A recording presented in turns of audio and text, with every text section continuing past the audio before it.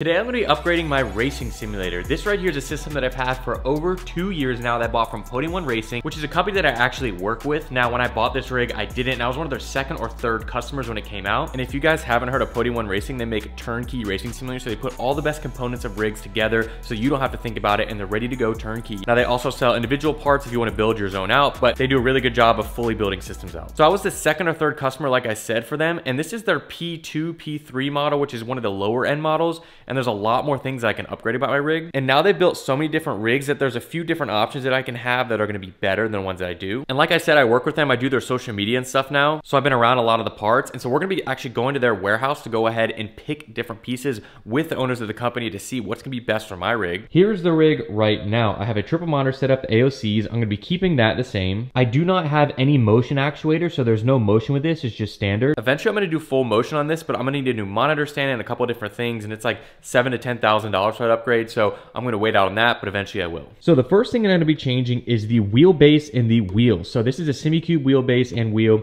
This wheel is okay. I don't really love the flat bottom. I want to do a formula style. And then the wheelbase is SimiCube as well. Now that wheelbase brings out about 17 newton meters of force. I want to upgrade that a bit. Some of the wheelbases that Podium carries have like over 25, up to like 27. I think I want to go that route. Next up is going to be the pedals. Now I have to do a lot more wiring and stuff on this and fix that up, which I will. But the pedals, I need to upgrade. These are Fanatec pedals. Those pedals just aren't that great, so I want to get some of the best pedals that I possibly can. Let's go ahead and head over to Podium One's warehouse and go through all the inventory and find the best items that I need to upgrade my rig. I'm actually so excited about this because I've been driving this rig, but I cannot wait to get the full potential out of it because it already feels great, but I cannot imagine when we start upgrading stuff. What's going on, guys? I am here with Chandler, and we're doing kind of a revamp of my personal sim build.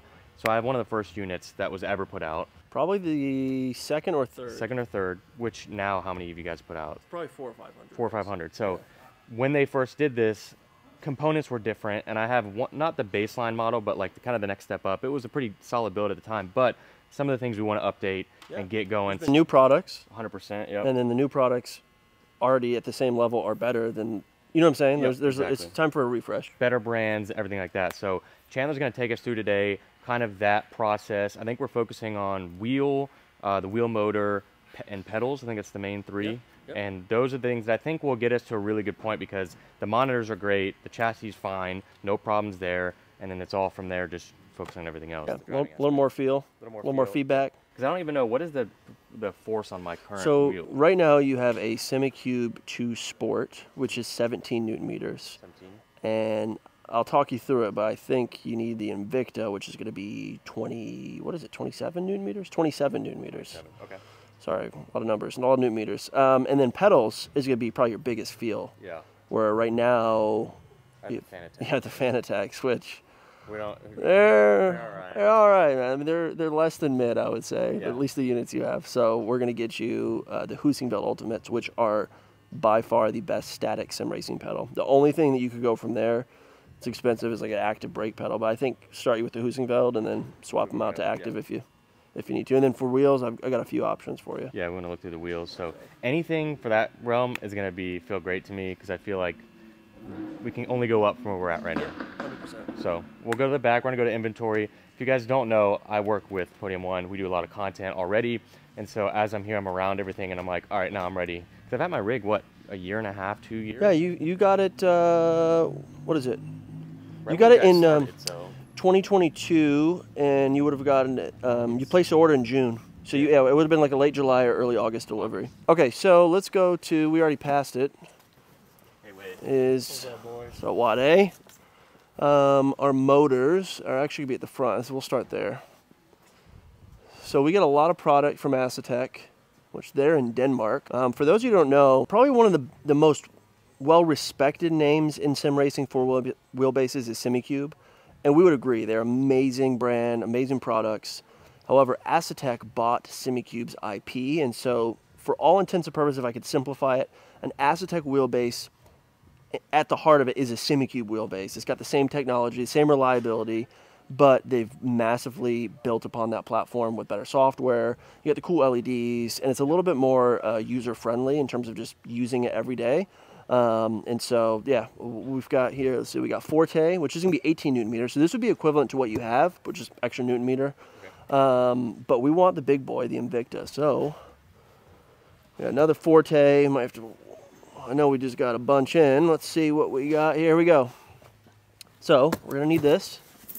This is heavy. So this is 38 pounds, which, I mean, 38 pounds is heavy for a small, dense. Yeah, for how it's like a lid. It's small. I mean, you see, obviously there's a lot of air here, but we'll take it out. I mean, it's probably only about this big, but it's heavy. It's dense. It's all steel. It's a magnet. So yeah, here we go. Easy. Now, question on this. Will this be compatible with what the SimiCube is sitting in as a holder? So we're gonna have to get you a front mount. So you have a front mount SimiCube, but it's a different bolt pattern and it hooks up differently. So we'll go through that too, which our front mounts, I'll have to probably get Wade or, hey Jacob, where do we have a Aztec front mount? Look at that guy. Because I was wondering, because it looked like it wouldn't probably be compatible. Front mount, yep. So you have to swap out your wheel deck, which should give you kind of a whole new look. And you got the integrated buttons, the power, and the emergency stop. So we'll go through that. Next is we want Husingfeld Ultimates, which these are cool because we used to order just the machined like silver. Now the new ones are black. So these are Sprints actually. We want to get you the big boys, Ultimate Plus. Still black. Now I have a 3-pedal, but I don't need a 3-pedal, so I assume we're not doing the 3rd pedal because most of the stuff that I'm doing doesn't involve a clutch, and I'm not doing the So it's up to you. Like, do you want to do like Assetto Corsa drifting? Would you? Maybe eventually, but right now all I do is like iRacing on Barber Road Atlanta, and so I think that's one of those things where it's like, let's build it up, because eventually do shifter, then motion. Well, so you have the 3-pedal, so you can install the clutch with them and then just upgrade as needed. Yeah. Oh, that comes with it. I thought it was. No, it's all, you got a 3-pedal set. So you can order the Husingfelds in 2 or 3-pedal. We always do the 3-pedal because the Husingfelds are standard on our P1 and P1 Ultimate, the higher end builds, which just come with everything. Yep. So luckily you've got that included. And I actually don't even have a shifter either, so I'll end up doing the what's it new called? BDH. BDH. Yeah. So the new BDH coming out. If you don't know about BDH, it's called a bazooka because it quite literally looks like a bazooka. It's a big, round, like almost cannon-looking thing, and it's got actual like tactile gears and feel in there. So when you shift, it's actually have gears and links that you can feel that you're shifting a gear. Whereas most shifters on the market, say like a V&M, which is a great shifter, or even a Fanatec, like H pattern or Moza H pattern, it's all just force sensors. So you shift it into first, and there's just a little contact that's making. Which BDH does have that technology, but they've got that tactile feel. Yep. So, but you'll be able to go to sequential too very easily. Yep. Okay, so we've got our wheelbase, we got our pedals, we got our front mount. Really, from there we just need a wheel, right? And wheel-wise, I now have a SimiCube one, but when I initially texted Steve, I was like, I'm ready to upgrade my stuff. I said the Aztec Forte, that even those at the base level is going to be I feel better than the wheel I have now, just because shift lights and things of that nature. Yeah, so there's a few different, like, do you want like a formula style wheel? What do you? Yeah, I think so, because I don't like mine's a flat bottom right now. Okay, so rather than look at boxes, let's come over here and I'll pick up a few wheels and you can kind of let me know. I know there's like levels, and I've been around all of them. I've seen the craziest one that they have. So I know you don't want this, but we've got the Aztec. You can just hold this for a second. Yeah. Round wheel. So this is going to be like similar to what I have now, except it's Alcantara. It doesn't have shift lights, but it's the flat bottom, which sometimes gets a little bit annoying. I feel like that style is like, formula style works with road racing and everything too. Okay, so we have this, and then I want to find we might have to walk to the front. GSI, just to kind of show different level of. I know there's a GSI up front. I know we got a few of the hypers right here on the big boy 6-inch. This is a hot wheel. So with a GSI wheel that's not made by Aztec, we need a quick release. So these wheels have built in, this is how it connects to the motor. It's very easy, intuitive, secure, makes the contact on the bottom. So it's true wireless. Not through Bluetooth per se, it is have a wired connection, but you don't see a wire. With this, you see a wire, but it operates the same. So there's a little USB. Here, let me show you, Bo. It pops out and you can plug in the wheel. Yep. But you need a quick release, which easy, we can grab one of those. So what are you thinking? I don't know. These are the three, like. This is, I mean, honestly, these three, because you don't want a round wheel, these are, I think, the contenders for you. Yeah. I think whatever you recommend. There we go with the GSI. It's a big boy. Got the screen, which personally, it's going to be somewhat subjective. I don't find that you'll use the screen a lot while racing. You might, but it looks sick. And you can, through this, like, say, little encoder here, you can cycle, you know, hundreds of dash displays. You can build your own. You know, if you wanted to like implement like some of your shoe like you could build like an Air Jordan, you know, dash, which is cool. So really personalize it. All right, let's go grab that. Let's grab a quick release, and then we got to get it installed on your rig. And then next up is the 12-inch or 6-inch. 6-inch. I mean, it's about 12 inches tall. But that I drove it earlier. It's absolutely insane. Yeah. So all the D-Box that we install are the 1.5-inch 5th gen actuators. This is the 3rd gen, but it's 6 inches, and I'm not even going to say the cost of these, but it's about the same cost as a Focus RS. Hello. Are y'all filming? No, you're good. Hello. Hey man, where's more meats at? Where more meats at, bro? No comment. I'll say in just a sec when it's done. All right, cool, man. All right, so I need to load everything up into the car. If you didn't see the new video on the 3RS, go check that out. But if you don't know, this car has a front trunk, and I'm gonna see if it all fit in there. I think it should fit. Keller behind the camera. Let's see if this fits. I think this should all fit. Is it loud yet, or can you make it louder? It has a GMG center, so it's decent. It's got valves, which I don't love, but it could do sport headers, and that could open it up nice. I have faith in you here. Yeah, this is Tetris. I think I can do it. I need to take the parts off the broken GT3 RS behind this one. Let's go. What does it have? Huh? What does it have? Well, after he ran it off into the field. Oh, It's pretty great, right? Run your car into a field. there's that. That's it. I think that'll work. Ready? Let's go. All right, so we made it back and we got all the gear. Thanks to my friends over at Podium One Racing. Go ahead and check them out. Obviously, I'm on their YouTube channel, so you guys can see content with that. We have some insane stuff coming up. Just wait for it. But I am so excited for this. F1 qualifying's on. I'm about to sit here all afternoon, get this rig set up. Now I basically firstly have to start by stripping down my old rig, getting it prepared for the new stuff because we're gonna be having a new holder for the wheelbase and things of that nature. So I gotta strip this thing down. Now what's great about this is I get to do some wire management and make this thing mint because I love doing that and making it perfect. So we'll get to work on that today. Before I change things, I wanna show you guys a little bit behind the rig. We got the sound bar here. I need to upgrade that as well. We have the PC here, this is staying, got 3070 in there, pretty solid. So I think first I'm gonna start with taking off the seat so I can get to the pedals and get going on that.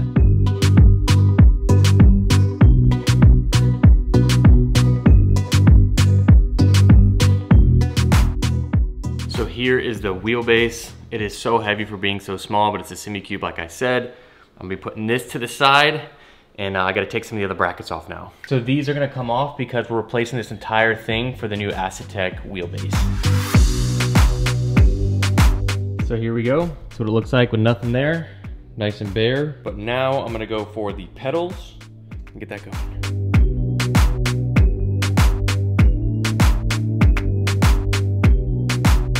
So I got the pedals off. Well, I got the pedal plate off. I have to disconnect this. That's kind of on there. And it's heavy, but I gotta get this off. I got them off. These are the pedals right here. Fanatec Club Sport V3. They're all right, but we got the Husson felts, and I'm super excited about it.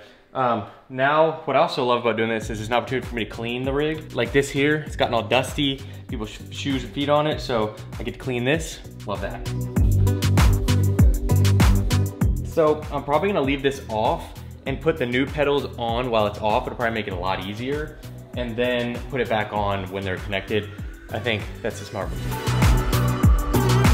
Took a bit of a break to go dinner or whatever, and I was getting everything cleaned up. I'm now going to pull this out. So here's the box. This is the Asetek Invicta wheelbase. This one's gonna get a lot more force newton meters wise. And this is the piece I'm super excited about. So with Podium One, they have their P1 Ultimates is like the creme de la creme of sims. We did one for Joe Rogan, Snoop Dogg, all these people we're working on right now.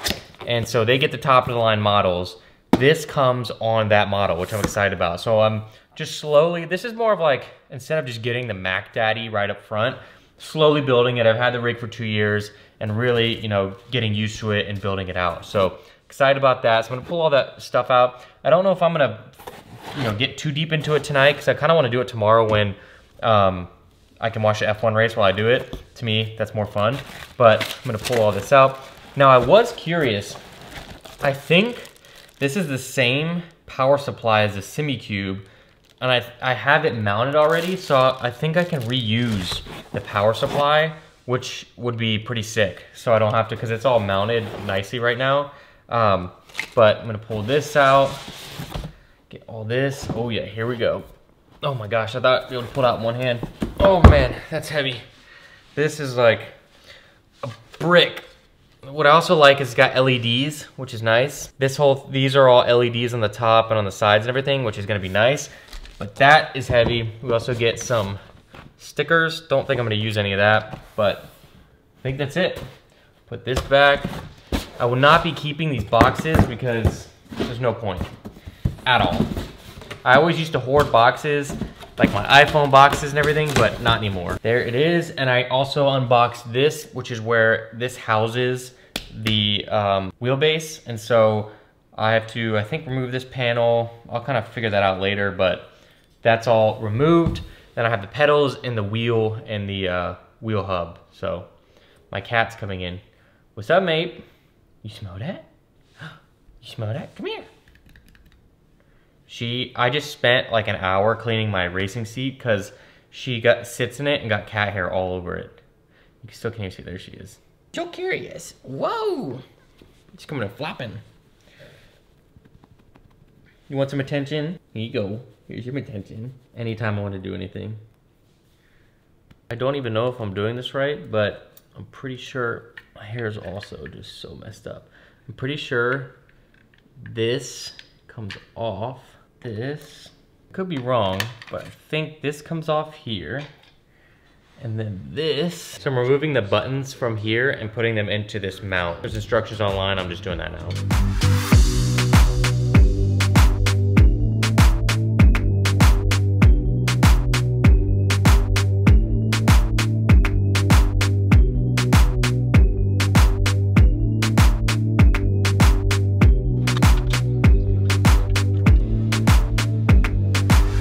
GSI Hyper P1, I am so hyped about this. This is levels above my freaking wheel. Oh, this looks like a Formula One wheel. Look at that. That's insane. Like Chandler was saying, the Invicta is a quick release, and so I have to have a mounting kit for that. This is Asetek mounting kit right here. Goes onto the back of this wheel. This also has power, which we have on a cord here. But right now I just have to mount this to the wheel so that I can do the quick release. And yeah, I think most people do this kind of medium one, but it's already pretty long. I might just do the regular. Yeah, I don't know if I want to do any extenders yet. I'm just gonna try. I'm trying to think with my last wheel. I probably liked it out more, but this just feels like too long. This plate here goes onto the back, or no, this plate goes onto here, and then this goes on the back of this. So I'm gonna mount this up. I'm so excited for this, I'm telling you, man. So I think tonight my plan is to, I'm not gonna finish it. I'll probably end up doing the pedals tomorrow morning so that I just have some time to mess around with it and actually like play with it a little bit. I was gonna wait completely till tomorrow, but I've already used an hour or so. Some of the guys are gonna hop on Fortnite in like 30 minutes. So whenever they're ready to go, I'll stop messing with this, but I'm gonna keep going until then.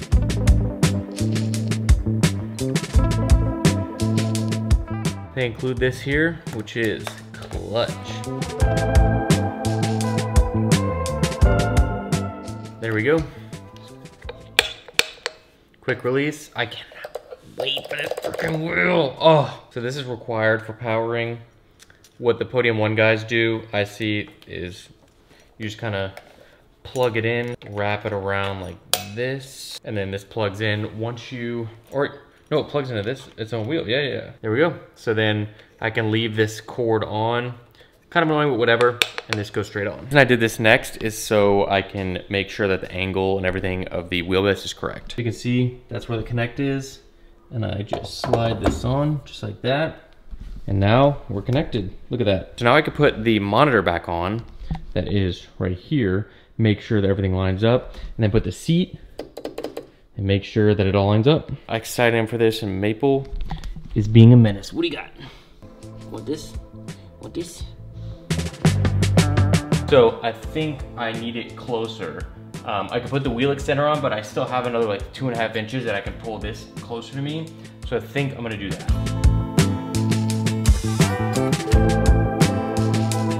It needs to be a little higher and a little more tilted down, so a little more like that. I only have like that much room to go up, but I think that that's right. Yeah, I just need to go down a little bit. It's difficult because this wheelbase is so heavy that I have to like try to support it, but it's 30 something pounds. Oh yeah, that is money. I don't think I can get much better than that. The only thing is I can maybe sit higher. I can increase the front by 1, so maybe that'll help, but man, that was stressful. Now I've got to tighten all these down, and I think that's good. Now, I need to secure this monitor. That's not secure yet, and if you guys can see, there's like a gap here. What I do is I, 1, line it up, but 2, Podium 1 does this as well. Using electrical tape behind there just to cover that little gap makes a world of a difference because you don't really notice the seams there when you have that tape, and when you're like really in it, you don't notice kind of the edges there. So I'm gonna go ahead, get to that now, mount this up and be good to go, but probably doesn't make any sense to record that, so we'll stop it there. Essentially right now I'm setting up the brake, the accelerator, and I also have a clutch. I don't know if I should put it on because I don't have a shifter. I'm eventually gonna get a shifter, but I don't right now. So do I just put it on or do I leave it? Don't put it on and then I can add it on later. There's just no point for it to be on here if I don't have anything to use it with.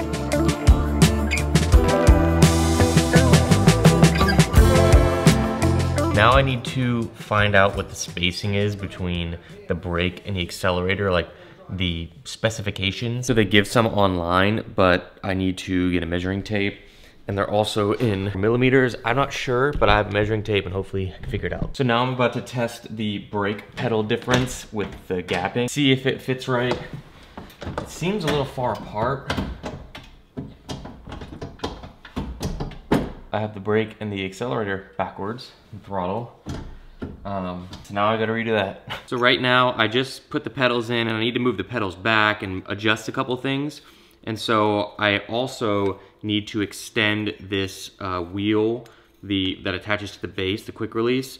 It was just too short and didn't ergonomically feel correct of like how it was sitting in comparison to where my feet are and everything. It was too like sitting in a normal chair, not like sitting in a proper car. So putting this on now. Luckily, Asetek makes this pretty simple, and this has been a pretty easy process, so just finishing this up now, keep adjusting the pedals, and go from there. So like, been trying to compare to the Podium 1 Racing rigs that they have because they use a lot of these parts, but my chassis is different than, they don't really use this track racer chassis anymore, so it's different and a little bit harder to gauge what it should be like, but I'm just gonna make it work, baby. But definitely think I'm gonna get a new seat. I think I'll probably get a Recaro seat. That'll probably be one of the next things that I get. And then from there, all I'll need to like really upgrade is new monitor stand, and then just the actuators for the D-Box, and then that'll be it. So I got this ready. Now I have to connect this to this plate, and then this plate to the wheel. So it's pretty simple, not too shabby, and we'll get to it. This is taking a lot longer than I expected. Like, I've been spacing this out because I want to like do it over the weekend, but I didn't realize how many adjustments I would need to make for the seating position and the wheel and everything. But glad I got started on it last night because I'm supposed to be going to the Podium 1 offices here in the next hour or two. So just gonna keep grinding this out until I go there. And I wanna get measurements for the pedals. I think that's gonna be a good one. And then I also just wanna, if I forgot anything, I'll make sure to grab it.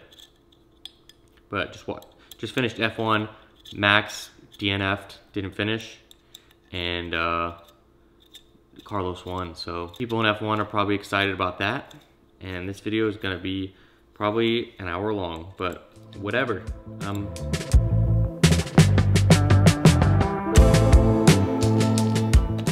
So I pretty much have everything set up and ready to go. Turn this on. The wheel now is connected. We have the proper distance. Pedals and everything are pretty much perfect. All the controls now. What I have to do is do all the cable management. That is all not in a good spot, so I need to do that. I got the GSI wheel going. I need to program all these buttons here, but this is in a pretty good position. It's a little bit uneven here if you can't tell. This is leaning a little bit down, so I need to adjust that. I really think I need to bring it down just a little bit. So maybe a little bit down, and that'll be good, and I'll be kind of good to go and do the cable management. So that's really where I'm at right now, is just cable management, last little final touches, but then we're ready to go, and I'm gonna hop on iRacing and get some driving in. Probably won't show the cable management stuff because that is just long and boring, but I'll show you that after product. But everything so far is solid. I just went by the Podium One office and got some extra things I needed, just some like cable ties and things of that nature. And I got some measurements of the pedals to make sure that the pedals are proper distance apart, because they actually stagger their brake and throttle. So I might try that, but we'll see. I pretty much got everything dialed in. Let me show you guys. Coming to the back, wires are all tied up. It's all pretty good. If you look from here, there's only one wire that goes up. There's that one too. Right now I'm adding the electrical tape right there because if you see right there, there's a little bit of light that comes through, and then it illuminates it when you put the tape. Got everything pretty much how I want it, seating position, everything. And so now I just need to go in here and put all the settings onto this keyboard. Now, Chandler helped me, he gave me a video of like all the different things he does for the buttons. So I'm gonna start that now.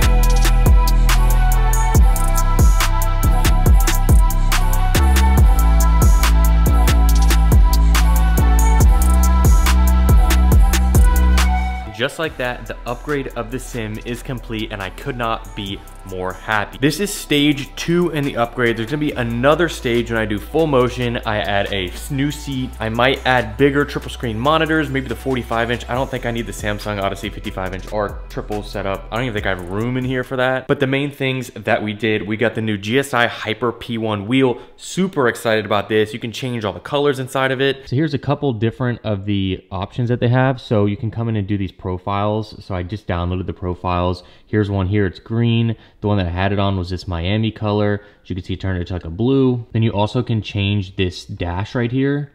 So click on this. You can see I just changed it there.